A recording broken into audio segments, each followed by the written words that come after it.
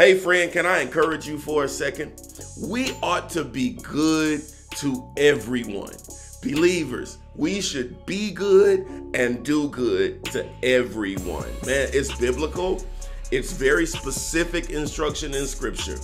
In Galatians 6 and 10, the Bible tells us that we ought to be good and do good for everyone. As we have the opportunity, we ought to do good to everybody, especially those in the household of faith. We don't need selectively good people. We don't need semi-good people. We don't need people who want to pick and choose who they'll be good to. We don't want to pick and choose who deserves goodness and who does not.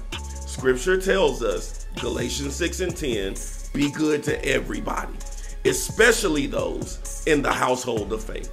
What I want to encourage us to do is make sure that we change the world around us, change culture, change society by us, those who believe in Jesus Christ, those who belong to Jesus Christ, those who have placed our faith in Jesus Christ, that we would change the narrative and be good and do good to everybody as we have opportunity.